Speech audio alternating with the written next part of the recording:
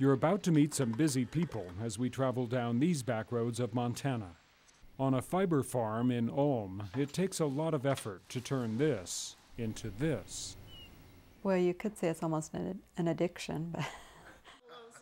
At a tea room in Anaconda, the cookies are soft, but not the work ethic. We play hard, work hard, and that's kind of been the philosophy around here. In Fromberg, we'll meet a woman who's fascinated with the lives of people she'll never meet. They should be immortalized, I guess you could say. Even this little bar has an interesting sideline. And chasing butterflies in Florence has never been more captivating. All from our location at the Nine Pipes Museum just south of Ronan. On this episode of Backroads, we'll keep things buzzing.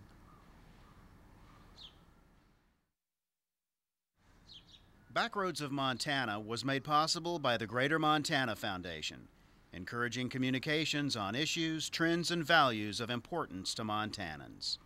By Travel Montana at visitmt.com, and by the University of Montana, where the discovery continues.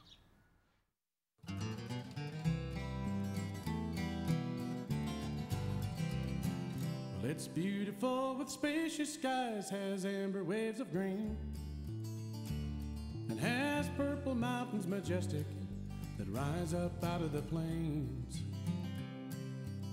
And all across America, from sea to shining sea, where the mountains and the prairies meet, is a place I need to be. Home is where Montana is my home. From mountain peaks to prairie lands, the places I have known. And I'm bound to ramble, yes, I'm bound to roam. And when I'm in off the road now, boys, Montana is my home. Hello, I'm William Marcus. Welcome to the Backroads of Montana, a program about the fascinating places and interesting people found throughout the Treasure State. Today we're in the beautiful Mission Valley just south of Ronan at the Nine Pipes Museum of Early Montana. By museum standards, it's fairly new, having opened in 1997, and is often overlooked by motorists as they sail past on their way to Flathead Lake or Glacier Park. But founders Bud and Laurel Sheff have incorporated a distinct personal touch into their museum that makes it a must-see. This is a family museum. 5 generations of the Sheff family have devoted their time and talent to this museum. Guests are often greeted at the door by Bud Sheff Sr. Bud, tell me a bit about your roots in the community. Well, William, I was born just a few miles away from here, from this spot, just up toward the mountain. And I've raised my family here, and my parents came here in the late 1800s, and some of my relations came here before that time. My family's all raised here, and they're all interested in the museum, and they all have some work in it, and they like to help in it. And I think that they're all going to stay right close by and help us, and we're proud of them. Well, that's great. We're glad that you could join us today for the show. Well, thank you. Thank you. Thank you so much. The first story in our show today takes us to a small town south of Great Falls, where a woman has a hobby that ties together a farm, the animals, and the land where they all live. When Jan Johnson weaves, she feels connected. Something that feels fulfilling, like I'm accomplishing something that I enjoy doing. Her weaving project may not seem connected in the beginning. Hundreds of pieces of yarn, each strand separated from the next, each with its own history. The first strand started next to this bend in the Missouri River. This land has a family farm history that goes back 3 generations. Jan's grandparents bought the property back in 1918. It's a place that would later provide adventure for a 5-year-old girl. My first memory was when my brothers put me on this little Welsh pony that we had and took me out a ways from the house, and then the barn was back there. And then they left, and so here I was on this pony, and he, of course, ran all the way back to the barn at, a gallop. Jan was on the move. She briefly left the farm, but returned in the 1980s. Jan and her husband were each busy with a full-time job when they noticed the weeds getting out of hand on the farm. For a natural solution, they decided to buy some Angora goats. That's when another strand in the pattern walked in. Each time they needed to shear a goat, it produced about 5 pounds of fiber. It became clear they needed to do something with all that fleece. Jan's husband, Gene, suggested spinning and weaving, an interesting idea, considering he had one small problem with the animals. I'm allergic to them. That's why I'm coughing. How's baby doing? Hi. Luckily, Jan had a better connection to their barnyard family. She added more strands of fiber to the collection. Alpacas. Let's go. Several breeds of sheep, Angora rabbits. Where's my face? Soon there was fiber everywhere.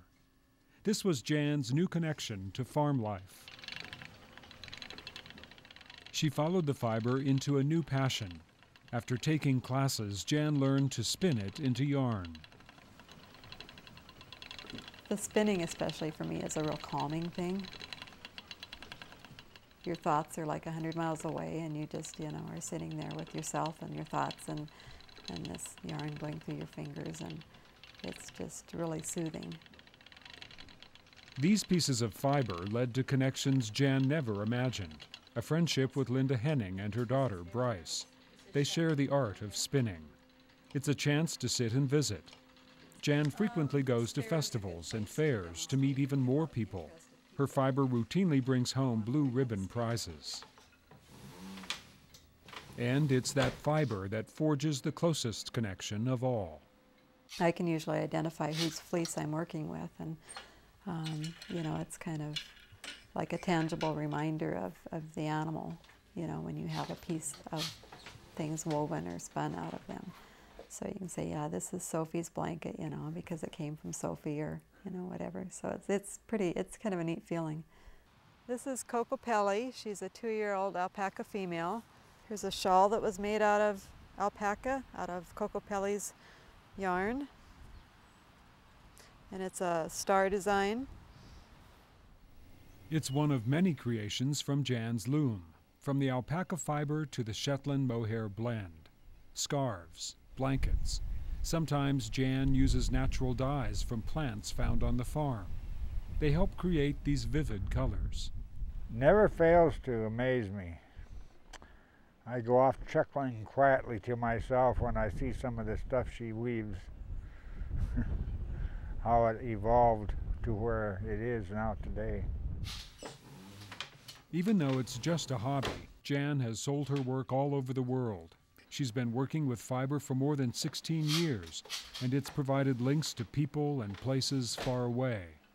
But it's home on the farm, that special place that provides the basics for Jan's creativity.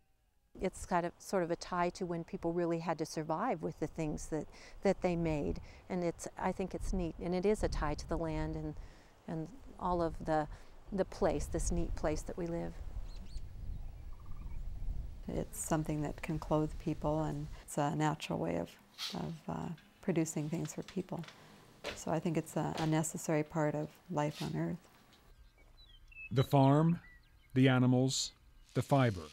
It all ends up back on the loom. Each strand and its history pulled together by one person. For Jan Johnson, all those strands have a natural connection.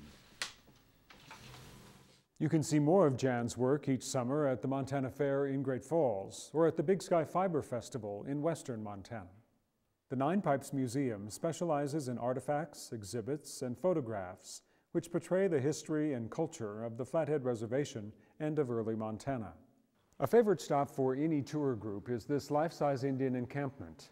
The diorama includes a real creek, children playing traditional games, and a woman scraping hides while native plants and medicinal herbs dry on wooden racks. In Anaconda, we visited a quaint tea shop in a century-old building. We made sure we got there on Tuesday because that's cookie day.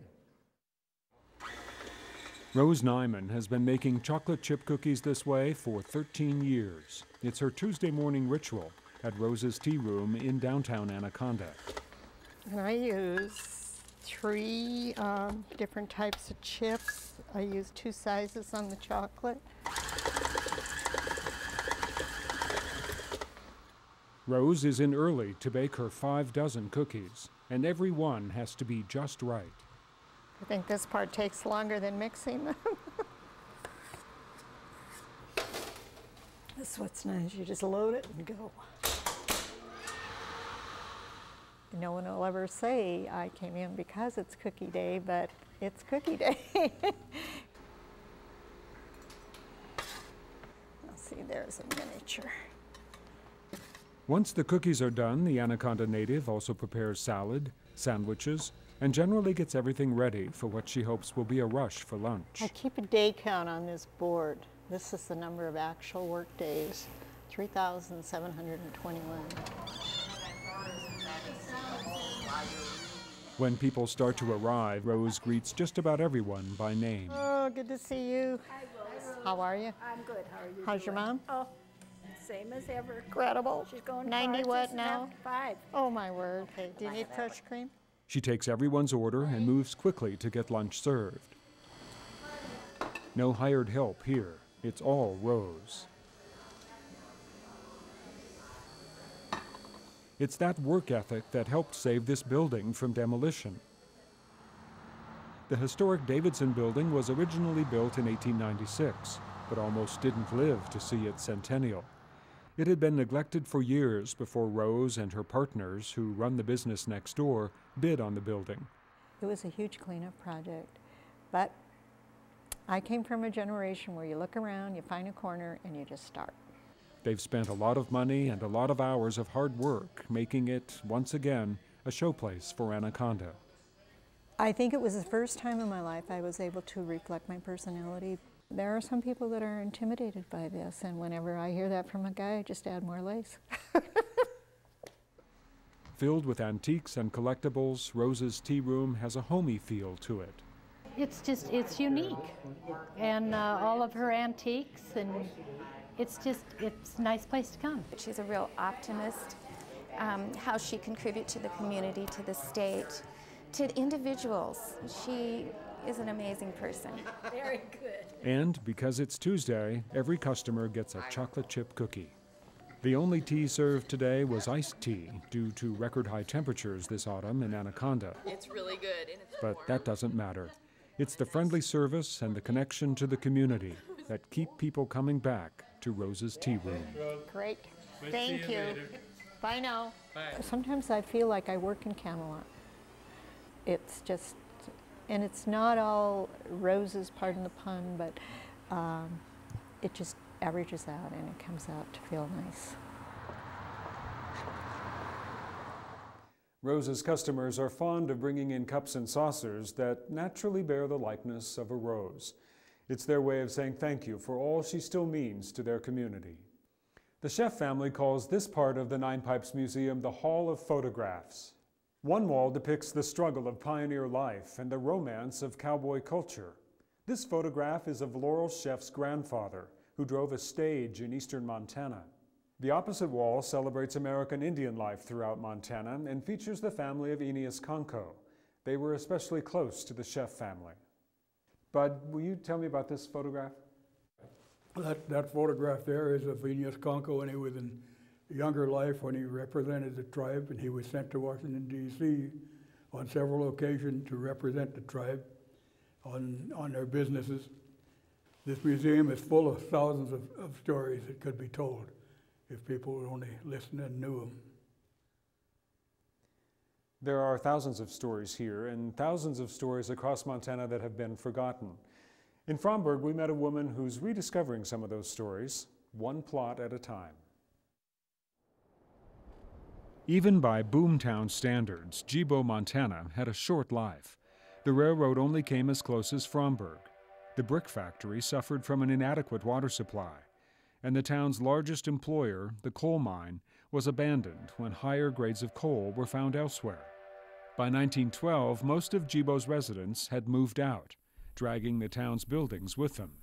All they left were a concrete bank vault and about 200 of their fellow citizens, buried in the Gebo cemetery. Over time, nature moved in and returned this hallowed ground to the rattlesnakes and jackrabbits. Distant relatives lost track of their loved ones in Gebo, but not the American Legion. Each Memorial Day, local post 71 continued to honor their dead. That's how Melody Kilwine got interested. You see the flag flying, and the honor guard fires off their rifles, and they echo off the hills. And it just kind of touches you. It tugs at your heartstrings a little bit. Melody, along with her husband Mike, propped up fallen headstones, straightened borders, and kept the cows out. More importantly, Melody began keeping records and collecting information on the people buried in Gebo. One thing led to another, and the next thing I know, I just keep compiling all this information. And it's just blossomed into a historical research of this. Melody learned that the cemetery was established around 1899 with the burial of 5-year-old Leela Natty Harlan. Leela's father, editor of the local newspaper, called the Gebo Cemetery the silent city of the future. Like Leela Harlan, roughly half the population of this silent city are infants, victims of childhood diseases or hardships common to a tough mining town. Felix Masson was 12 when a sandbank collapsed on him. He was already working as a weeder in the beet fields below Gebo. Opal Gottschalk's life ended when she was 3.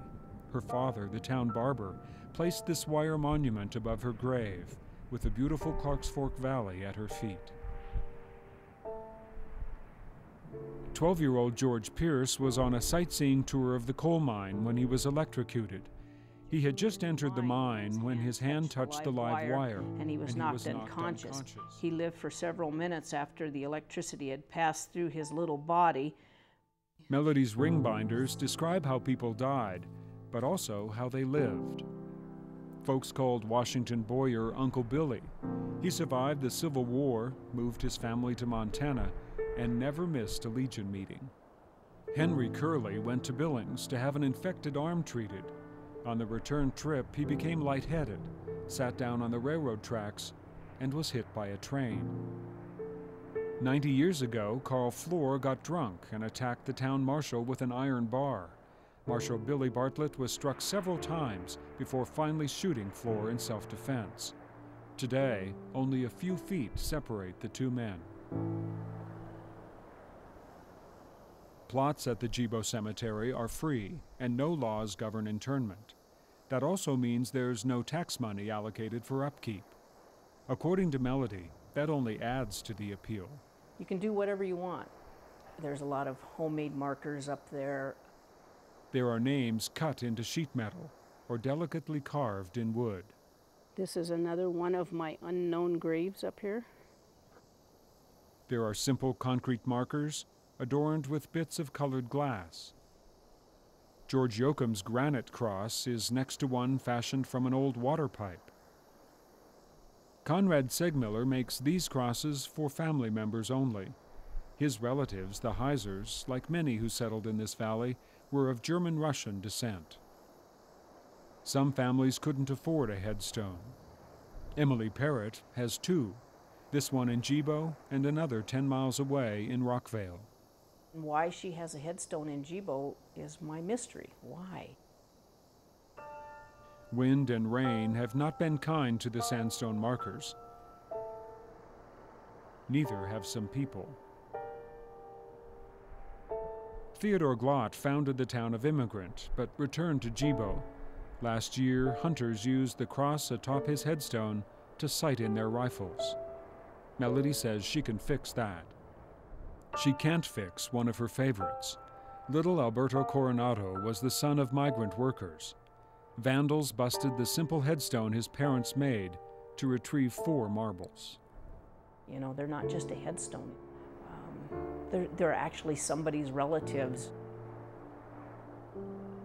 Disheartening setbacks haven't dampened Melody's enthusiasm or her curiosity. If she's not busy compiling information for her binders, she'll be up on the hill, caring for the men and women and children buried in this silent city. a community where she and Mike may someday take up residence. I guess, yeah. It's a nice place to be buried because it's so down to earth and it's quiet. Every now and then a train will come through and you hear the whistle. As a boomtown, not much of Gebo, Montana remains. Thanks to melody, the stories of those left behind will live on. Let's go home. Incidentally, my Aunt Genevieve and Uncle Frank are buried in the Gebo Cemetery. Uncle Frank was the local banker, and Aunt Jen was a former teacher and active in the church. Just down the hill from the Gebo Cemetery is the town of Fromberg. There, our Backroads crew relaxed in one of the area's unofficial museums. Its archivist serves up a refreshing brand of local history. Meet Shirley Smith, curator of the Little Cowboy Bar Museum. This is, to my knowledge, the only cowboy museum and bar in the state, and everybody is welcome, of course, of drinking age. And if they got little ones, they can bring them in and lick too. But they can't drink. Whatever their age, patrons enjoy a lively display of Western artifacts and memorabilia. Lariats, hats, and saddles cram every corner. The walls are thick with early photographs of ranchers and homesteaders and newspaper accounts of reluctant outlaws like Earl Durand, inaccurately known as the Tarzan of the Tetons. Well, I've been a pack rat all my life. Everything I see and like, I keep. And nothing is any good unless you can share it. But along with a little bit of history, something larger fills the narrow back room. A whole lot of Shirley's heart. I was married to a cowboy. I've got a cat named Cowboy, and I've got a bar named Cowboy. I do love the cowboy way of life. Two world-famous rodeo dynasties dominate the museum, the Linderman family and the family of Ben Packsaddle Greeno. All were fearless men and women who made a living atop the meanest stock on 4 legs. Anything with more than 4 legs might be found in the natural history section.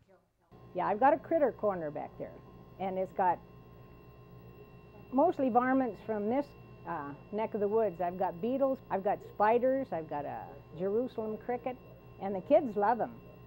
So, while the famous, the infamous, and the long-forgotten collect a fine layer of dust in the back room, history buffs out front still enjoy the coldest beer in Fromberg.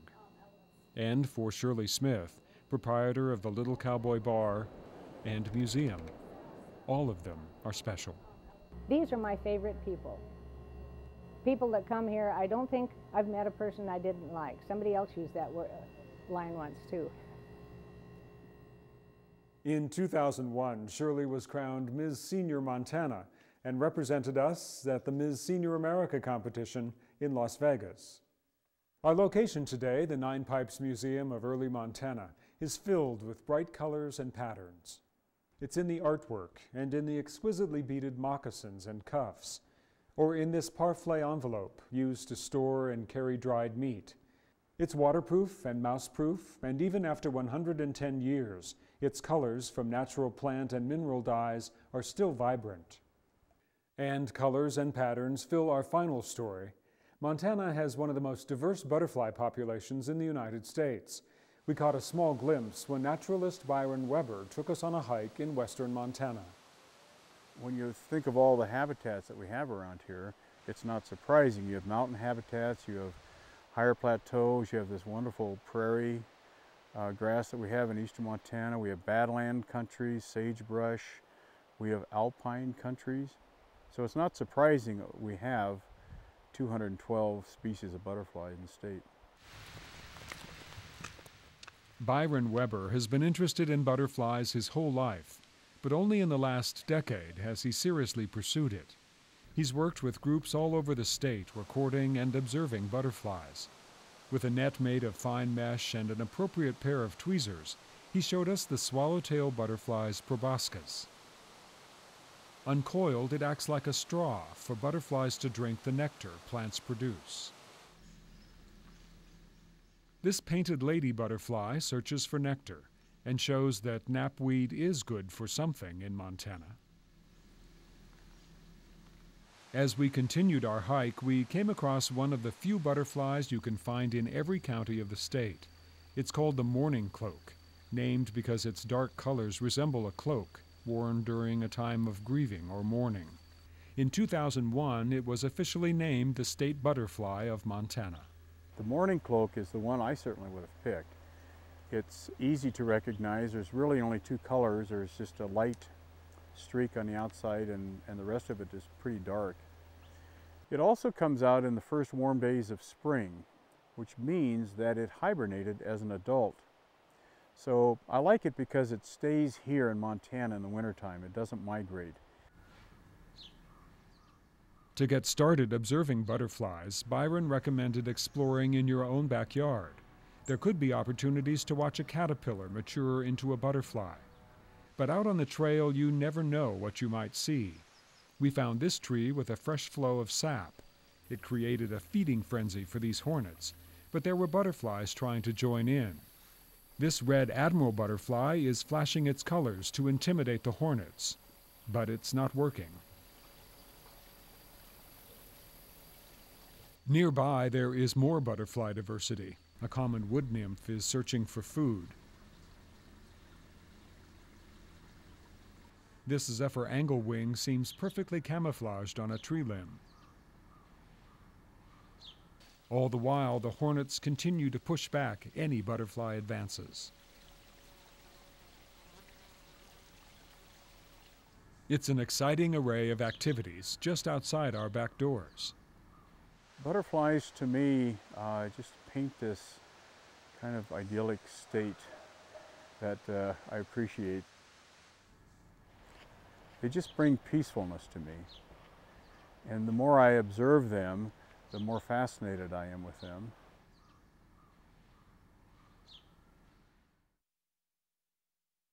Each year around the 4th of July, there's a butterfly count.